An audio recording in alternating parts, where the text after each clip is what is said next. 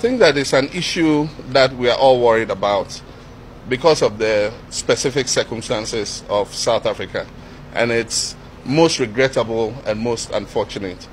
I think that the young people of South Africa do not know what happened before they gained their freedom. The whole of this continent stood behind South Africa. The whole of Africa stood behind South Africa to fight against apartheid. I remember all of us growing up as secondary school children, went on marches. We were part of the African Youth Command. We demonstrated, we boycotted classes and all that, all in the fight against apartheid.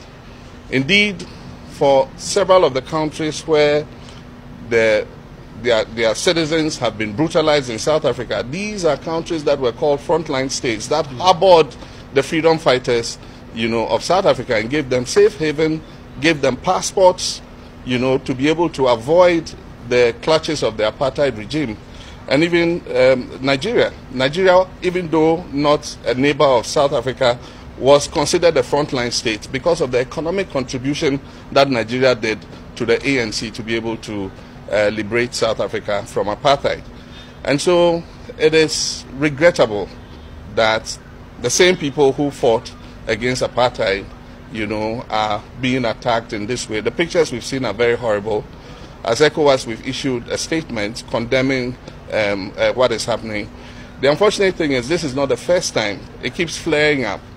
And so while we're condemning this incident, we must work with the South African government to ensure that this doesn't happen again.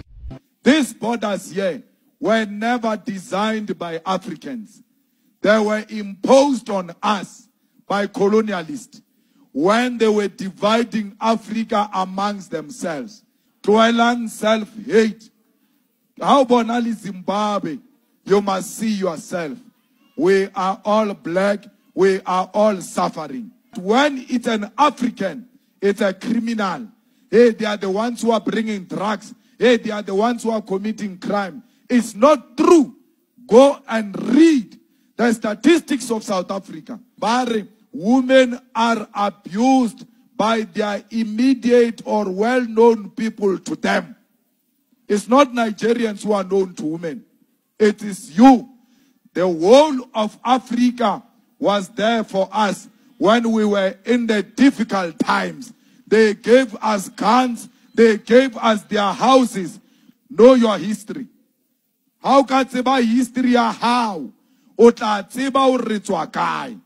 Then from there, you'll protect one another. Who did this? It's another African. To a fellow African brother and sister. We are for Africa. Africa is not a continent. We are one thing. We are for Africans. African unity is what will make us to be proud. Stop the self-hate.